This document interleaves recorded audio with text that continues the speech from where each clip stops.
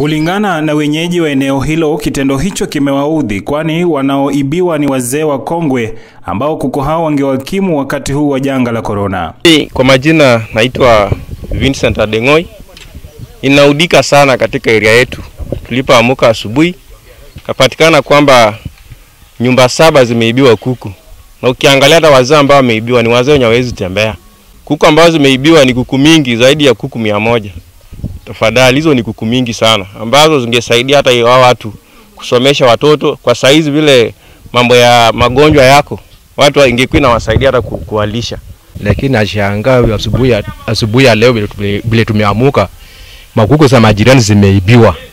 Sasa tumeshangaa, hii pia yote inachangia mambo ya njia, pia naye njia ni mbaya kabisa, haipitiki. Ndio sababu imeleta huu wizi ya makuku. Sasa kuna ile mama pia naye mama ile mdaifu tu kabisa, lakini imeibiwa kuku zaidi ya 10. Wenyeji hao aidha wamelalamikia utepetevu wa viongozi wa mamlaka katika eneo hilo kwa kukosa kuingilia kati swala hilo na kukomesha uwizi huo. Na tunashangaa uwizi kifanyika kwa area, watu waandishi wa habari wakikuja nikiwa wasiripoti ama wanaanza kuripoti. Mbona wanaibu wa chief wanakuja Maluguruza kuzuia wasiripoti? Ninaomba tafadhali wala ambao wamechukua, tunaomba serikali tusaidie.